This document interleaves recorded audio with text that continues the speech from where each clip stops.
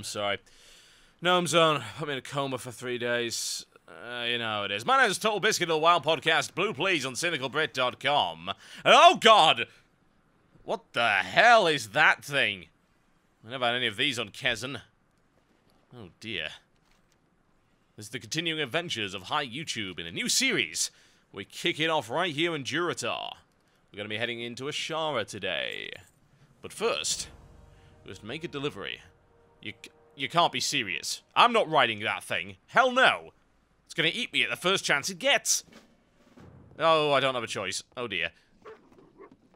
Let's just hope it sees something tastier, larger, and meatier ahead. I suppose it's a welcome to Durotar gift. Yeah. Have this carnivorous warg. It may or may not eat you. That would be the best thing. Hardcore WoW. Right here. This is how you do it. So you roll a character up, and then you go on this, and there's a chance that your character will be eaten by a warg. You must then re-roll. That's the truly hardcore experience. All that casual nonsense. Oh yes, indeed. As you can see, Durotar is a little bit more militarized than it was. This is the Draenashar blockade, which I assume is some kind of blockade. For blockading. And we've seen this in previous videos, but it never ceases to impress. The walls of the new, improved, and spikier Orgrimmar. Totally up for that. Also, why is that warg constantly opening its mouth? It's like it's sucking in plankton. You won't find any plankton over here. That's probably why it's so damn hungry. I'm gonna get off this thing as soon as I possibly can. There you go, from ground level this time. I did a ground level video before, but hey. Always nice to look at. A little bit more populated than it used to be when I last filmed here, I can tell you that. There we go. Now, Garrosh's place is actually at the front of the Valley of Strength. They got rid of the old fortress. He chills out here. He's got Manavoth's bones all over the place. Seems to be a big fan of those. Greetings, Garrosh. Please don't kill me with that axe from Karazhan. Also, here's a merit badge. Enjoy. Wonderful. We actually get a racial ability here. It's kind of odd that they give it to you, but it's neat nonetheless. Hey, we found this stray hobgoblin around here somewhere. Here, have it. Now go away. So, as it turns out, most of the goblins have been turned into a labor force, which sounds entirely reasonable. Now, at this point, everything actually opens up quite a bit. We've reached the hub area, and we are given quests to go to a variety of different places, one of which, of course, is Ragefire Chasm. We're a little low for that. I might do it after I've done some stuff in Azshara, get some fat loots. Some nice stuff in there. Earthen Ring wants us to go deal with the Barons. And this fine gentleman over here would like us to go deal with Razor Hill. It's kind of odd because that's a... well, we seem a little high for Razor Hill. But as it turns out, looks like they've bumped the level range of Razor Hill up a little bit. Is that an elevator? I really have no idea. Now, at the front there, those of you wondering who she is, that's a transportation specialist. Makes it easy to get a Hyjal. There used to be a bunch of other teleporters out here, but not so much anymore.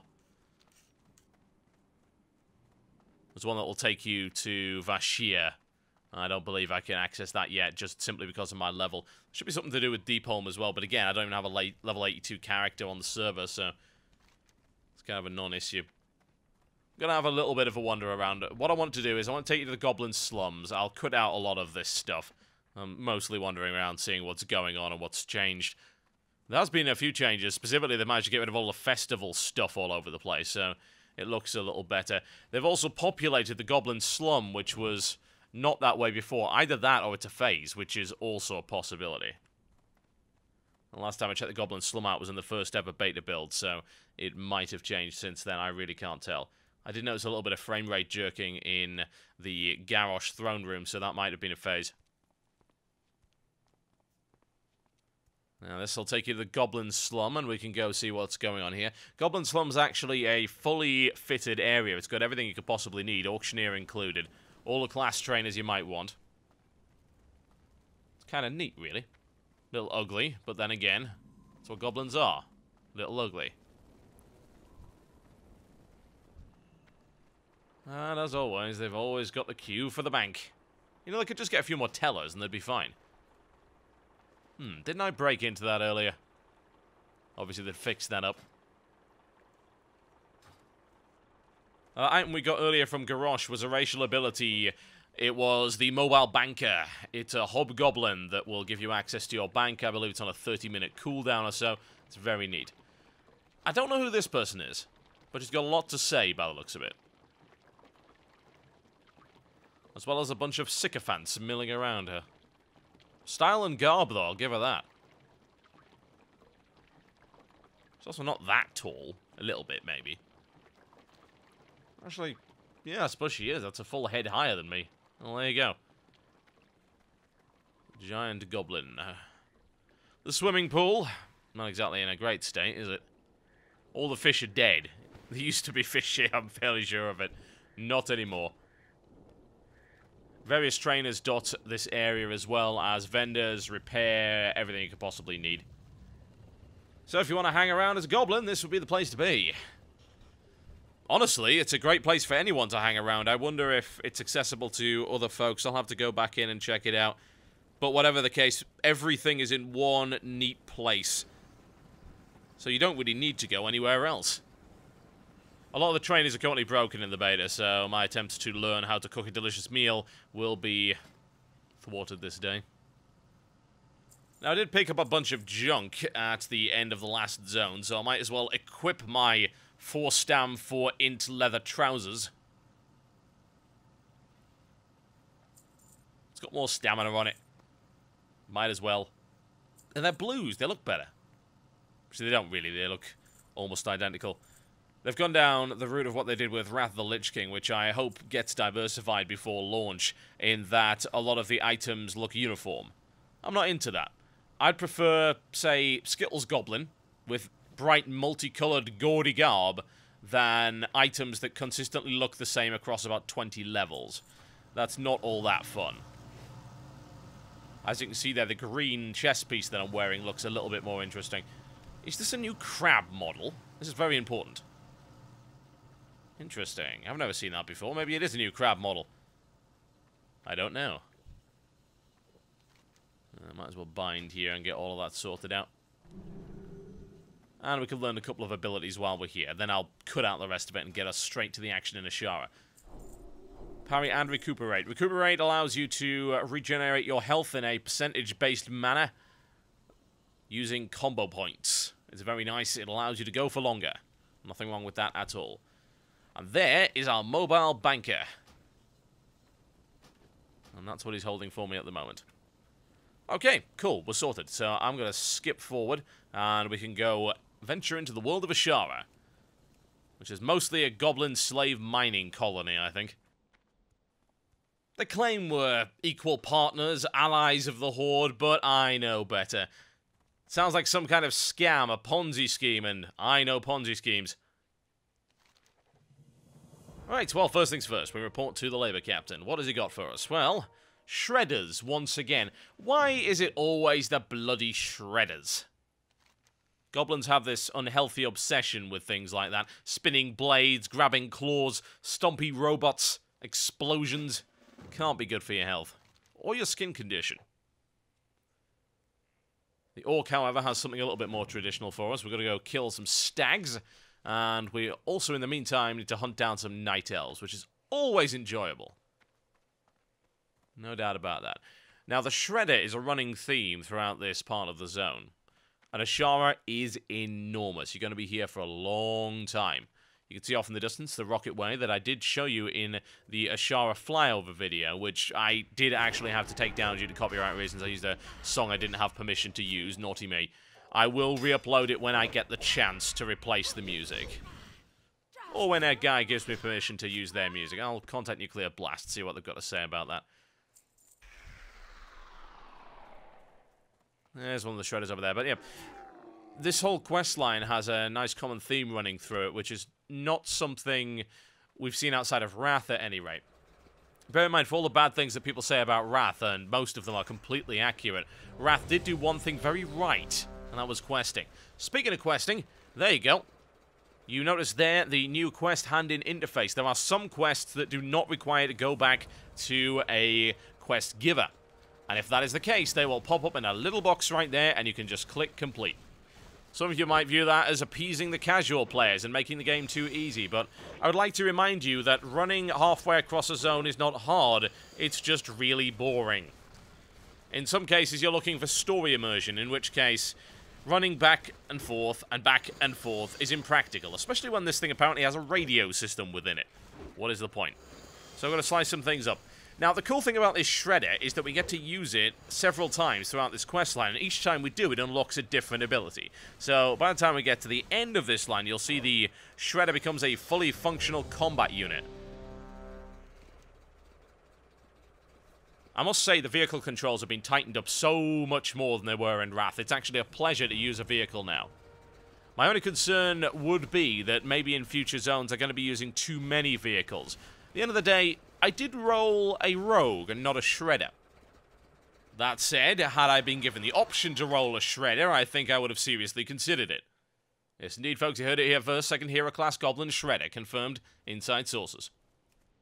Those of you that were involved in the raiding community, well, indeed in the whole community in the past couple of years, at the start of Wrath will probably remember the complaints that came from excessive use of vehicles.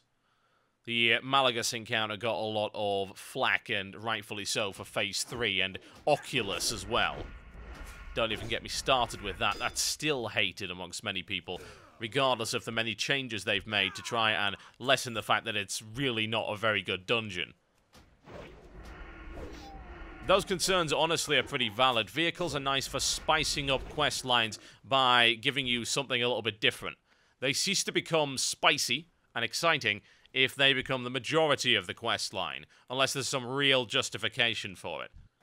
Some of the justification for it in this zone is a little off. Let me put it that way. It's good in terms of the quest that we just did, and there are a few other quests that it works very well for, but then it's just like, why are we using this again? We're just using this because we can, aren't we? I suppose that's kind of the Goblin mantra, more so than anything. Can't complain too much. What are you hovering over there for? Go away. Spying on me. I have a right to privacy in this zone, I tell you. I saw the Google camera car driving past there on the Rocket Way. I'll sue them. I'll get my money's worth. This does take a little bit of time. I think we could speed the rest of this up. There's a lot of hunting around for these scouts. I went over to a field earlier and noticed a massive number of dead ones. There's quite a few people hanging around in this zone right now for obvious reasons. Folks want to level here as opposed to the Barons, and I don't blame them. Excellent. A styling red cape. Wonderful. Oh, God. The terrain here is going to artifact this video like no one's business. I think I'm set on a fairly high graphic setting in terms of the number of doodads. I'm not actually sure about that. Looks like all of that's flat. Yeah, I don't think you really need to hear about the intricacies of H.264 lossy encoding at VBR 2 past 3 to 6 Mbps. You could do without that. And yes, that is the way that these videos are done. Just to try and preempt any more questions about how this is recorded, channel description page. I put all of my methodology there for people.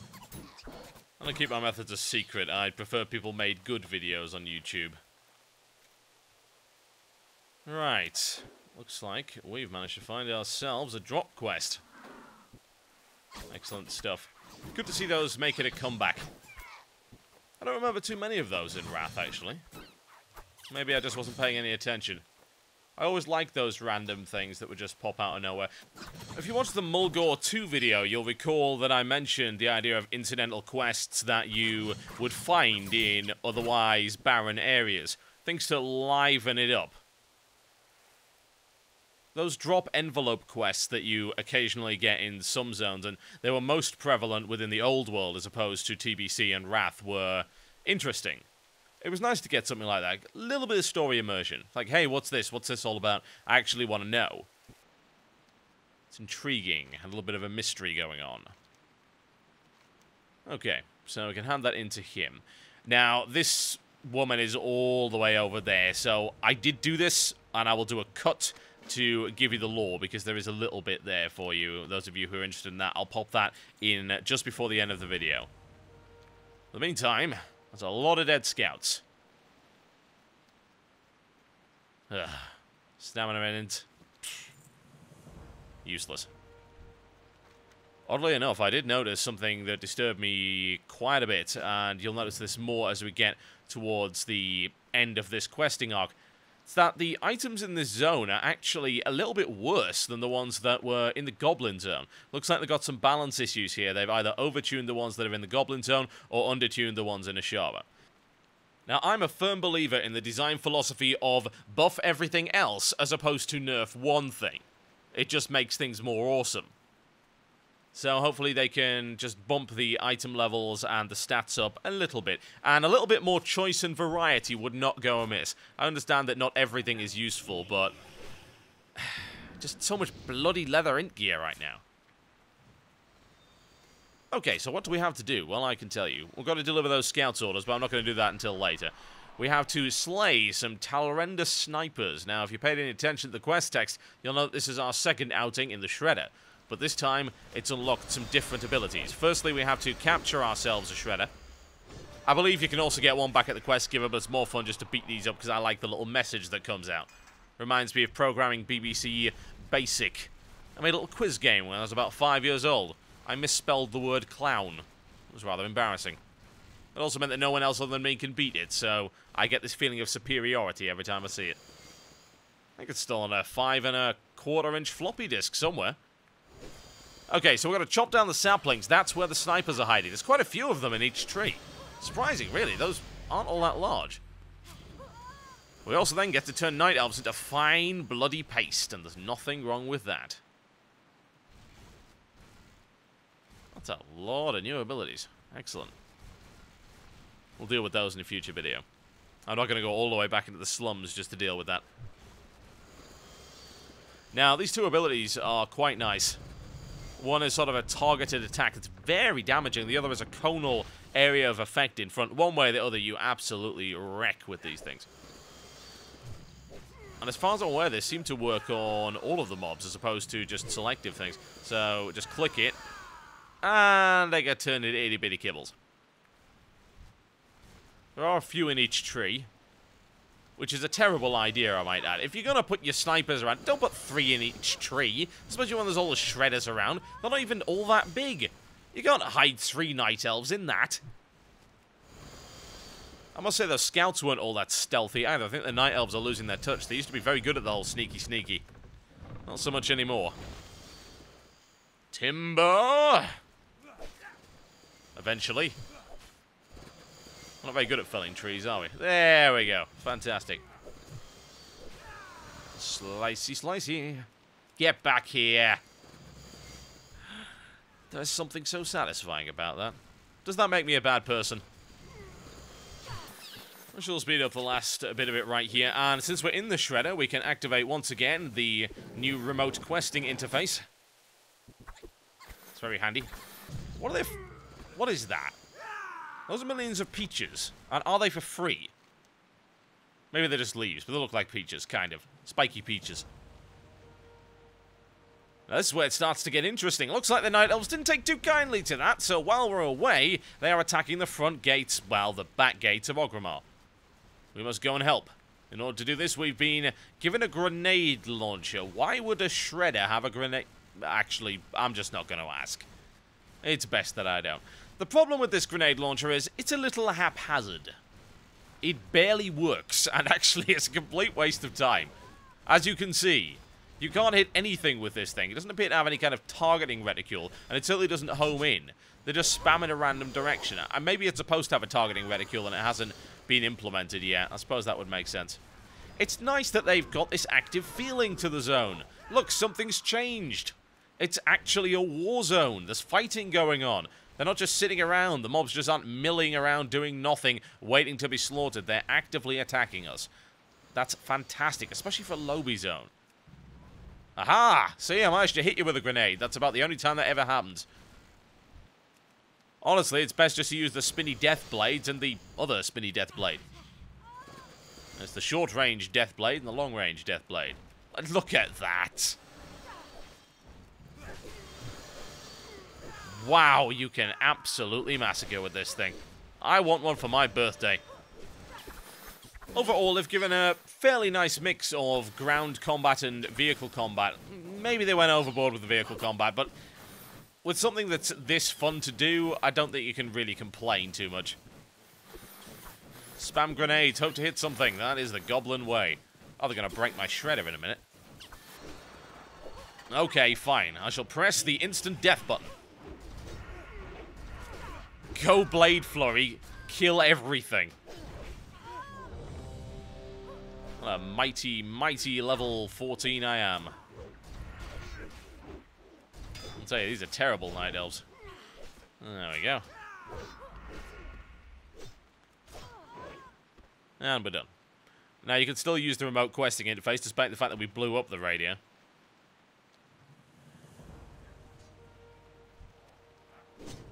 So, what is next in our mighty, mighty quest?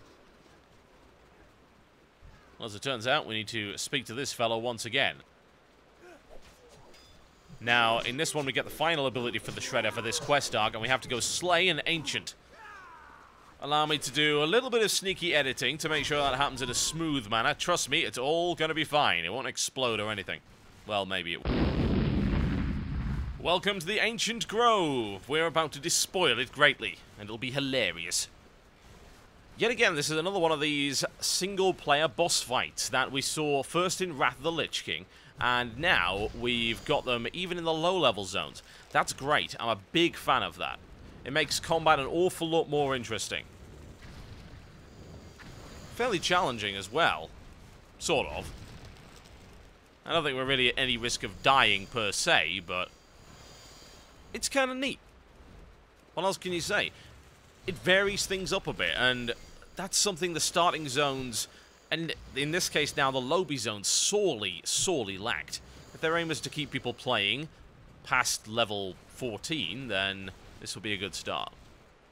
Thinking back a little now, actually, the concept of the single-player vehicle boss encounter isn't something that was brought in with Wrath. It actually came in post-launch for TBC, not so much as a daily quest, but as a repeatable quest up in the Blade's Edge Mountains. If you remember the multi-stage demon fight, whereby you had to collect Apexis shards in order to get that to happen. Suppose that's where they prototyped the whole thing, and they polished it up in Wrath, and now they're spreading the concept to all manner of different level zones, and I can't really complain about that. I think that's a great idea. It's perfect for making the culmination of these various quests feel suitably epic and entertaining. Right, we'll hand this in, and then I'll give you just a little bit of lore.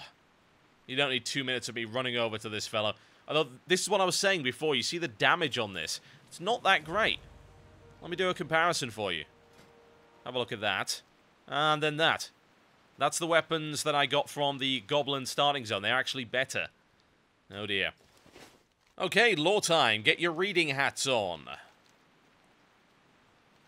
This is the Blood Elf we were told to go and see about these orders. They are written in an arcane script. This should give you a little bit of background into the arcane arts of the elves, as well as some of the past of Azshara, so feel free to pause and read all of this. I'm not going to do my best female Blood Elf impression. There are some that have heard my best female Blood Elf impression. I was very drunk, I don't really remember much, but I'm informed it was incredibly bad. Actually, come to think of it, I'm sure Terpster said it was very arousing, but then he is a little bit odd. Basically, my understanding is there was this Magic Academy that was really restrained, whereas Queen Azshara and the Highborn really weren't, and the Magic Academy was really boring, and they were like, oh, don't use the power. And like, we want to use the power, it's hilarious, let's use the power. No, no, don't use the power, it'll be bad, and oh dear, Burning Legion and stuff, arg. Something like that, anyway. That's my interpretation of the lore. It may or may not be 100% accurate. My name's been Totalbiscuit, this has been the first part of the Azshara questing zone. I'll see you next time.